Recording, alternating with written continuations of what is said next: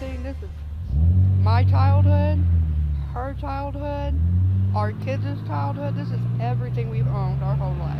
And it's just gone and it's everywhere. Two Bollinger families are reeling from the loss of 5 loved ones on this property during Wednesday morning's devastating tornado. Tonight they talked to us exclusively about the love that brought them all together and the legacy they leave behind.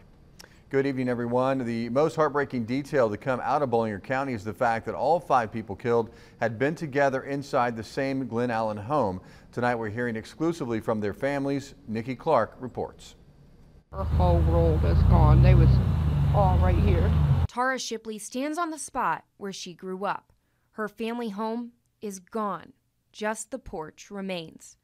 Wednesday morning's tornado left Shipley mourning the loss of 4 family members.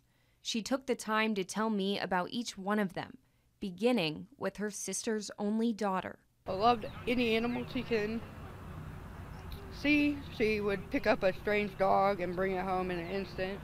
16-year-old Destiny Koenig livened up the family with her fun-loving personality and goofy Snapchat images like this one.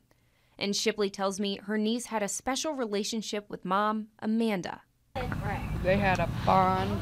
They was best friends. They wasn't mom and daughter. They was mom-daughter best friends. Like, they was inseparable.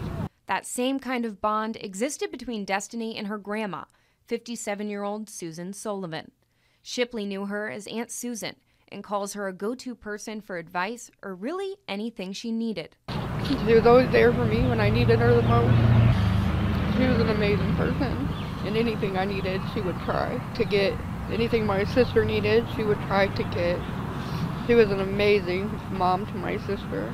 Susan's husband, 62-year-old Glenn Burks, considered all the kids in the family his whole world. Known in the family as Papa, Burks also had a soft spot in his heart for Destiny. He loved my niece. That was his baby. If you needed him, he was there. He's just a sweet person. He was an amazing person. Shipley also lost her cousin, 37-year-old Jimmy Skaggs. She remembers his love for the Golden Girls and his many hobbies. He loved wrestling. He loved collecting Pokemon cards. Anything you could think of like that, he was collecting. The 5th person lost on this property, 18-year-old Michael McCoy. I got the chance to speak to Michael's mom by phone. Stormy Mayberry describes her son as the best big brother in the world, a young man with a quick wit who never skipped a daily phone call with his mom. Michael's aunt, Tracy Glick, says family meant the world to him. He loved his mama big time. He was very close to his mom. Both families say they appreciate all the love and support they've received. Tara Shipley tells me it's going to take a long, long time to grieve. Because not only do we have to process that, we have to process the loss of this too. I lost everything. I lost my whole world.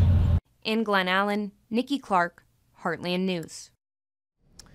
And one request from Michael McCoy's mom she's asking people to keep an eye out for her son's boots. This is a look at them.